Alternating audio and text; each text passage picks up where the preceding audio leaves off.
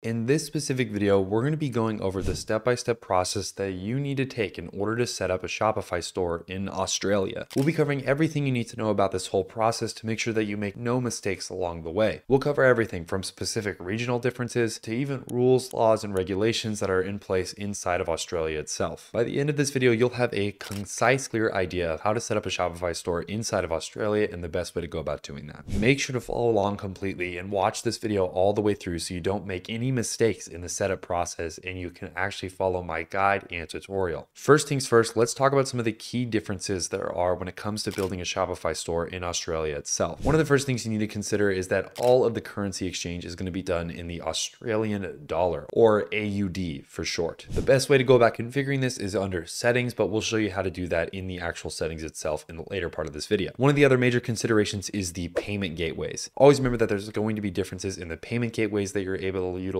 and some countries might be different than others. One of the big benefits here though is that Australia's payment options aren't very different from anywhere else in the world. Things like Stripe, Afterpay, and a host of other specific payment gateways are all available in Australia and inside of its borders. When it comes to shipping, make sure to go with Australian Post or make sure to optimize for that specific carrier. That's going to be the main carrier inside of Australia, and most people are familiar with them. It's also going to be very helpful to set up your shipping zones correctly, which we'll show you how to do. And also, of course, Shopify does provide a full tool suite for handling anything when it comes to shipping duties or customs. And of course, you should also be very familiar with Australian consumer law. These are basically any of the laws that govern the specific happenings and integrations and interactions that businesses have with consumers. Make sure to read up on those on Australia's government website. The same goes for any tax services and of course privacy and data laws. Other than that though, this process is extremely easy and it's not that much different from building anywhere else outside of Australia. We're now going to be walking you guys through a complete walkthrough tutorial, so make sure you guys can follow along. One of the best ways to actually follow along is to actually hit the link down in the description to get started with Shopify. When you use our link down in the description of this video, you'll get access to a $1 trial for the first month that you're on Shopify. This is super helpful because it allows you to build and utilize Shopify in its full capacity without having to pay the actual monthly fee. Basically, you can get everything set up in the first month and even potentially start making money with your website before you even have to pay that monthly subscription. Once you click the link down in the description, you'll be taken to a page that looks like this. All you simply have to do is enter in your email address and hit the start free trial button. Now, once you guys have entered in your email address and hit the start free trial button, it'll first ask you a few specific details about the things that you need to get started with when it comes to Shopify. The first of these is what best describes you. Are you just getting started or are you selling online or in person already? For the sake of this video, we're going to say that we're just getting started. Also keep in mind that you can also skip all of these if you would like to. One of the next things it'll ask you is what you would like to sell. We can say anything for this, but for now, we'll just go with the I'm not sure option. It'll then ask us what do you plan on selling first, and we actually do have a sample clothing store here, so we'll go ahead and say that we're selling print on demand products, or we'll just say that we're selling products I buy or make myself. It'll then ask you to choose where your business will be located. Make sure to choose Australia. Once you've chosen Australia, then you hit the next button. It'll then ask us to create a quick Shopify account to actually get started in the first place. We can either sign up with our email, our Apple account, Facebook, or even Google. Once we've entered in our email and created a short password, we'll then be able to actually get started with building our Shopify store in the first place. As you can see, everything is filled out correctly and we can hit the create Shopify account button. And now just like that, we are inside of our Shopify store. Now, first things first, we want to show you guys how to actually customize the website in the first place. In order to go about doing that, we're going to head down to the online store portion down here where it says sales channels. Once we click the online store option, it'll then give us a few different things to choose from. We want to head over to the themes option. Inside of the themes option, this is where we're going to get access to all of Shopify's pre-built templates. The default template is the Dawn template, and we don't really need to change that for now because you can basically do everything you're going to want to do inside of that template. In order to actually make changes to this template and start editing the website itself, we're simply going to hit the customize button. Once we hit the customize button, this is inside of what we're going to see. It'll ask us to enable our third-party cookies, and now we're officially inside of Shopify's website editor. And then basically simply either double click on any of this or drag and drop any of this to edit it, change the position, or change what the text says. As you can see, if I want to change any of this opening soon option here, I can click this, head over to the right where it says opening soon, and start typing in this text box to make it say anything I would like. And it's basically as easy as that. If you want to select something to edit, you simply click it on the main screen here, and then on the right side, you can edit it with any of the settings that pop up after you've clicked it. Now that we've shown you how to actually edit the website itself, let's show you how to import products and actually get started with selling them in the first place. To import products into our Shopify store, we'll head up to the top left here where it says products. We'll click that, and once we click that, as you can see, we can either add our first product or import it. We're going to click the the add product option. Once we click the add product option, we'll then enter a title for our product, which for this instance, we can just say that this is a t-shirt. Once we've said that it's a t-shirt, we then can give it a short description if we'd like. Also potentially having a generate AI text option, which is super helpful. And once we've done that, it'll then give us an option to upload media, which is basically photos of the t-shirt or model pictures. Once we select the upload media option, we'll head over to our folders and select one of these model images wearing the shirt that we want to sell. As you can see, you can upload one photo or upload multiple photos. And again, I can keep adding them as time goes on. Once we've done all of this, we'll then hit a pricing option and select how much we'd like to charge for this t-shirt. And then also we can say what the cost per item is, and we will even get a calculated profit and our margin. We can also track things like quantity by saying what our shop location is and how much inventory we have, as well as changing things like the weight and a host of other options down here in the meta fields for things like SEO optimization. Now, just a quick note here, just to show you guys how to actually add images onto your Shopify website in the first place. Inside of the store editor, we're simply going to click any of these specific banner images, head over to the right here and select image. Once we select an image, we can add an image, and then we can upload that image directly into this. Once we add that image in, we now will have a fully functioning banner image on our website that looks beautiful and is contextualized to our brand. And the rest is pretty simple to do. You can simply click on things to edit them or drag and drop them at your disposal. All of this is super easy to learn and very easy and intuitive to actually utilize. Once you've done all this, you can hit the save option and have your website go live, and you can officially start selling on Shopify. Hopefully you guys found this video useful. Let me know down in the comments below what you're going to do on your Shopify website, and also let me know if you have any questions. Make sure to use the link down in the description to get started with Shopify for only $1 for your first month. Also, please keep in mind that those are affiliate links and we do earn a small commission from every sign up, so thank you in advance for supporting our channel. Make sure to like this video and subscribe so you never miss any of our new videos, and I'll see you guys in a future video.